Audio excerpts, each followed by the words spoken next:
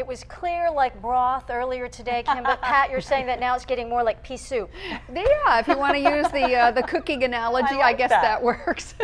Yeah, actually it was sunny and gorgeous in places like, well, like Ramona, where we have our time-lapse camera up on top today, and you can see it was beautiful up there, but looking to the west, you can see all the clouds and the fog that hug the coast. Ramona was 71 today, but by the time this week is over on Friday, I'm forecasting 50 degrees for the high for Ramona. I'll tell you why here. First of all, west of the mountains right now, we're in the 50s everywhere. We're watching some fog that's likely to form here overnight and last into tomorrow morning. We've got a dense fog advisory. The reason is we have a very shallow marine layer. We've got a counterclockwise rotation around this low to the south of us. That's coming in above an inversion and just holding those clouds very close to the surface. Meanwhile, we're watching a big swirl of a cold winter storm up here off the Pacific Northwest. This is going to move our way this week. It's going to bring us some very cold weather. It's going to bring us some rain, some mountain snow, maybe 6 to 10 inches above 4,000 feet.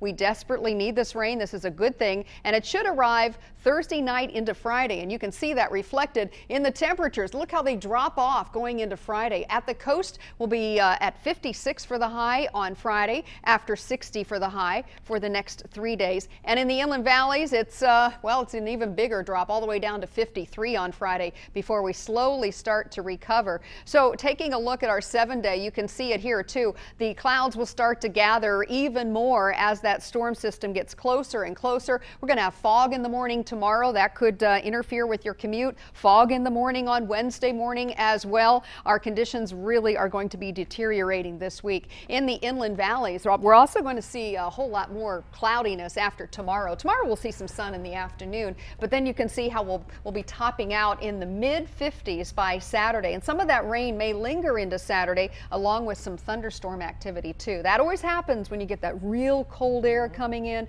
clashing with the warmer air, and some big gusty winds in our mountains as that front approaches. So big storm coming. And we're always trying to get to normal, so this rain will really help, right? Yeah, a little bit it will, yes. Yeah, we need it.